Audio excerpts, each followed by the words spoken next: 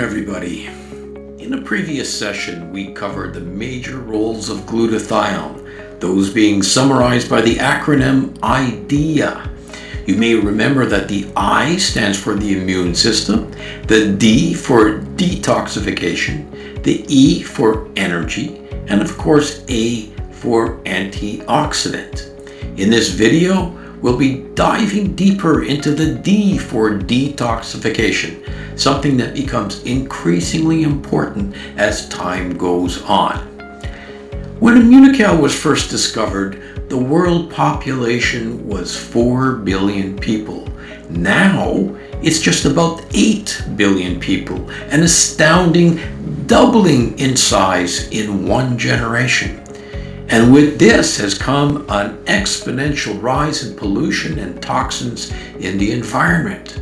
According to the World Health Organization, a shocking 90% of all humanity live in places that exceed safe limits.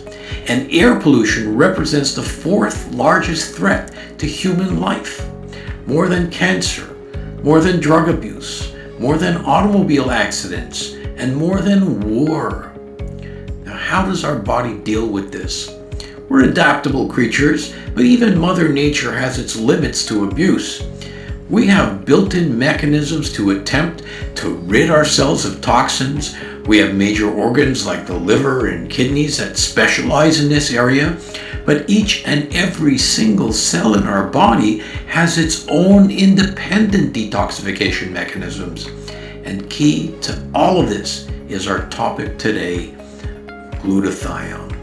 What most doctors don't know, and what most people are not aware of, is that glutathione is also documented to be responsible for the detoxification of literally hundreds of substances in our environment. And this list grows year by year.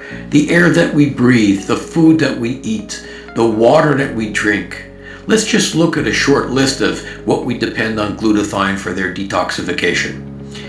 Pesticides, herbicides, automobile fumes, cigarette smoke, heavy metals like mercury and lead, and the list goes on and on. Smoked or artificially flavored foods, pickled, barbecued or preserved meats, cleaning solutions, paint or carpets, radiation, dental amalgams. We are surrounded. We even have a list of new diseases in medical books that we call environmental diseases, like multiple chemical sensitivity, sick house syndrome. Even chronic fatigue syndrome has been linked to chemical exposures.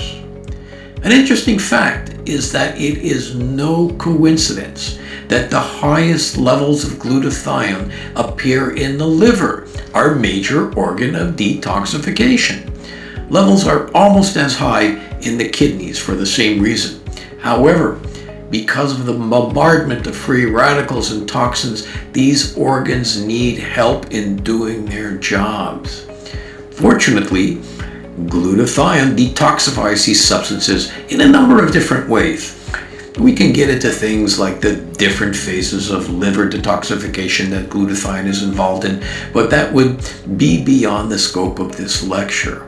If anybody's interested in diving into this topic, I welcome you to read my latest book on glutathione that covers this in detail.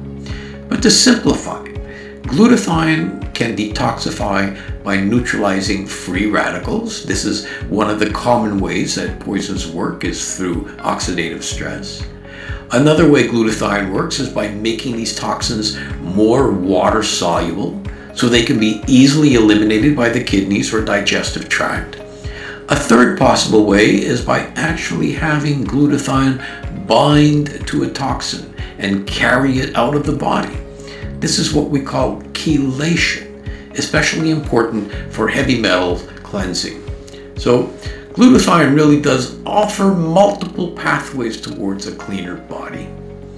I like to tell people that next to water, there's probably no greater detoxification substance in our body than glutathione. Finally, a major answer to the question that is so often posed: Why does a healthy person need to make sure their glutathione levels are optimized?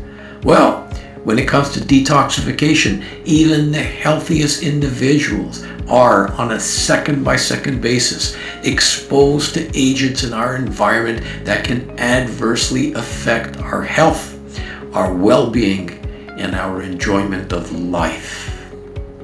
Raising glutathione is a must in this hazardous world.